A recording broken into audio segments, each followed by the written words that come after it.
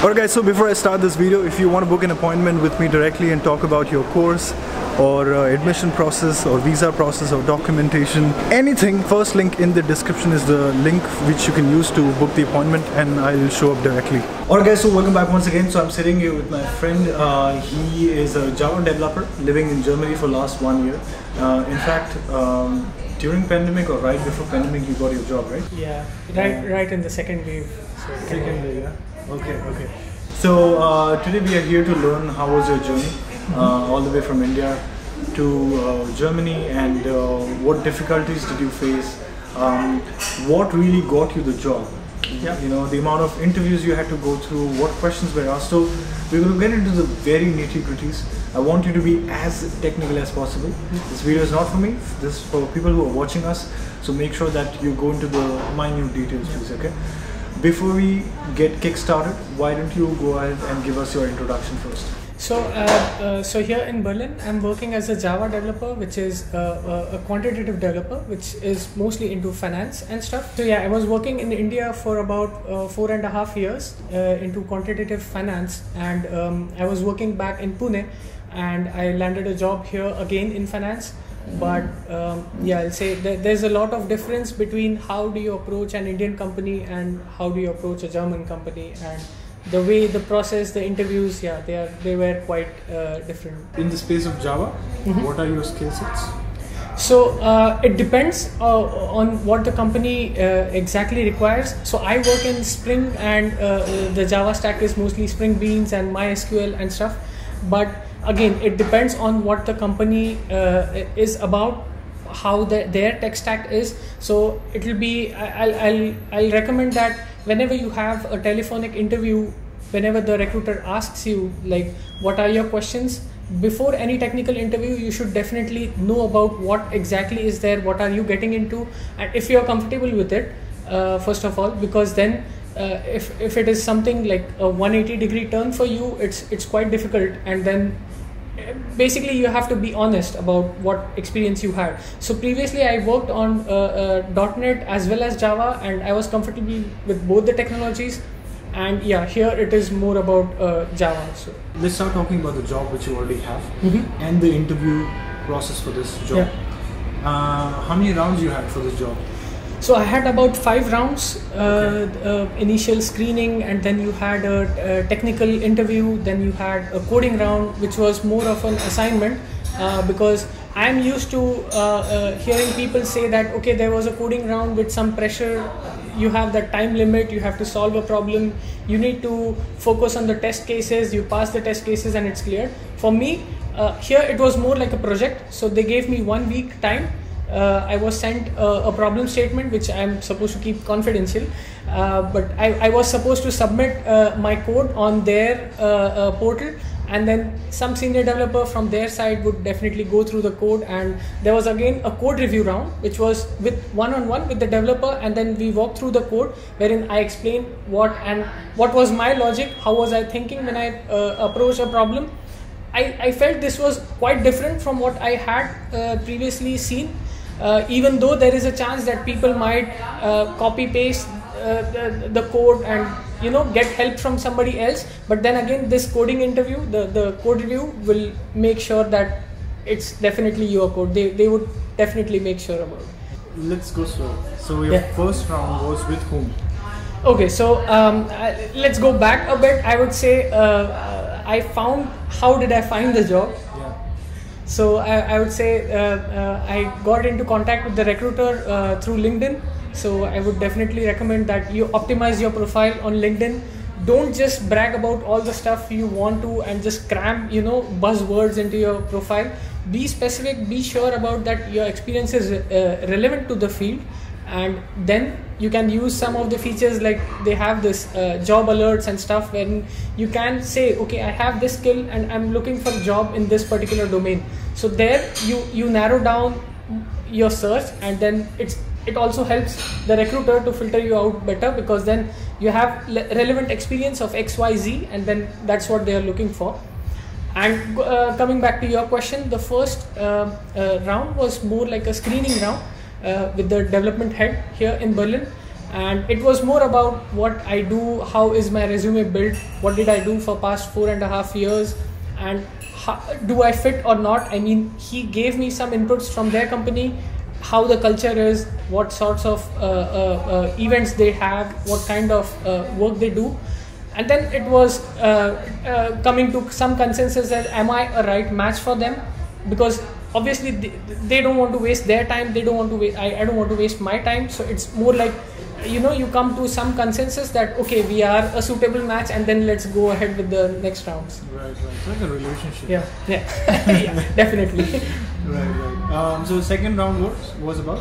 So after clearing my screening round, I got a mail from them that I'll get a technical interview, which was with again a senior developer and a principal developer. So here, okay, so the naming convention here is quite different. They have some levels of software development where they are like, you're just a software developer, then after 4 years you are senior, then you are senior developer, and then a principal, which is like 15 years of experience or so. So I was interviewed by 2 of them, and it was more about general object-oriented programming. Do you know what are solid principles? How would you tackle some simple problems in Java? It was more about knowing that you are technically enough for the job, and it was not like they were not grilling at all. They were quite constructive about it, and that there was some part of finance as well included. Okay. Yeah. And third round was the and then so after the technical interview, I myself asked them if there is a coding round, and they were like, okay, sure, there is a coding round. So it was more like a project. So they gave me an assignment which is very, very close to what they are working right now. And it's like a mini system, a part of the system which I'm working right now. And then they gave me a week's time, and due to Corona, things got delayed. But yeah, this was the final technical interview at SAIL. So the third round was more or less about the project and stuff. And then after that, there was a code review round. Yeah, definitely. So I had a one-on-one with again with the principal developer, who would go through the code. I would have to explain my logic. Why did I write this? Why did I not comment it? And I mean, definitely he had a lot of constructive criticism as well. So I'll not say definitely I made like 100% perfect code. Nobody is perfect. I mean, it depends on the style which you write. But yeah, he gave me a really nice feedback. So that was it. And yeah, then they made the offer. After that, they just said like, so after the coding round, I get an email after 1 week or so that we accept, so you have passed all the tests from our side, so we would like to give you an offer, and would you like to accept it? And then we move on to the negotiation and stuff. So okay. And you said, like, just to recap, you said you have 4.5 years of experience. Yeah. That time. I did. Yeah. Okay. If you are a recruitment manager right now, what if you were to design the coding challenge, what would you design? Give us an example. An example would be like design a system which is continuously pumping out some random number, for example, and then you have to store the random number, and I would add some specific logic to store these numbers, and then give me an output after 10,000 ticks or so, something like that, which would firstly test your multi-threading skills in Java, which is one of the critical points, or which is always a bottleneck everywhere you go. Then secondly, it would be more about deadlock. If you understand deadlock, do you really understand how synchronization works and stuff? So yeah, I would give something like that. And then again, performance was one of the very critical part, because in our industry, performance is everything. Like your calculations should be within milliseconds. So you are not supposed to use any library or so. You have to basically boil down to the very lower level of codes, I would say. So, that makes all the difference. A lot of people may be interested, like salary part. Right? Today, not gonna lie, even in India, people are getting paid very good. Yeah, definitely. Where the cost of living is not that high. In fact, here in Germany, depends where you stay. Correct.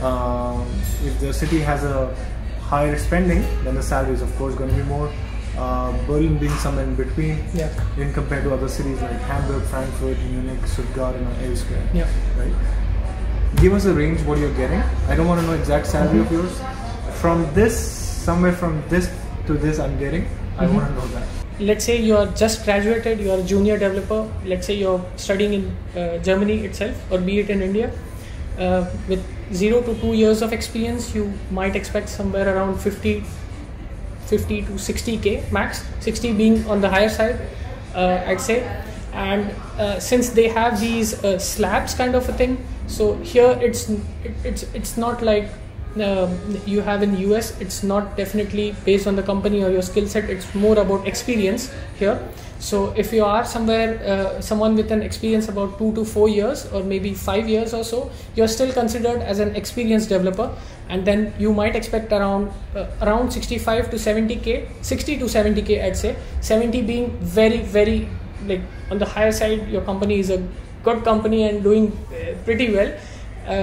After that, it's more about senior developers or principal developers, which are having some 6 to 8 years of experience. They would definitely get somewhere around 80k.